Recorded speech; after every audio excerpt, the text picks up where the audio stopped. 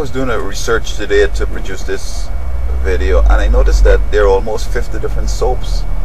Every state or so has its own little hustle or different stations. I remember in the Caribbean it was Dallas and Dynasty, but I never really was fascinated with them. I'm not into romantic novels and all that stuff, but I've known at least two people who are avid soap operas, and both of them have heart problems. They don't hear right, and the vision is a problem. They will have to schedule things around the show. In other words, you can't talk to them between maybe I think it's 11 o'clock to start on 3. They don't go anywhere until after that or before that, and they have to finish the business to come back to watch the show. I remember when I was in Florida attending a college, I was doing Microsoft Office, I think it was 97, and some young ladies, they're making it clear that it was I think it was Raymond was showing it, man, we got to go as soon as they come into the class, they're ready to go. And if the teacher playing crazy, you don't want to, let it go, they're going to leave. They're going to say, I'm going to the restroom, or take the bag and just walk out. At the end of the term, of course, some of them will get A's because they're white and so on, and he's white and all that. I stuck with the course, and I think I've gotten what I earned. But if these folks leave and all that early, I'm sure they can't really function and do the test, and so they're given good grades.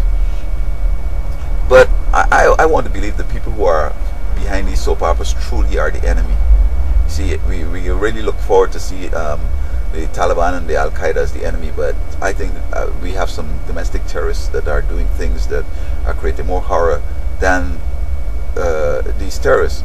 And I believe that soap operas, previously it used to be like romance, or meet this nice lady and it's about a little love affair over there and bring up the family nice and so on. But today now it's about controversy. Every episode or every little flick that goes to a different scene is somebody shouting at somebody fighting somebody, getting someone, and always with a voice raised and like they're angry. And the people watching it, I know that the Bible says by beholding you become changed. So some people say, oh, it don't affect me, but they have heart problems, eye problems, hearing problems. I don't understand. Maybe because they're dumb or something, they don't understand it could affect them. Because you can't live in stress and it's not going to affect you. And this is what they're doing. This stressful situation every day. It will give them heart problems. So, plus they become very fictitious. Because I know some of them, they have like 6 or 7 felonies for the same thing.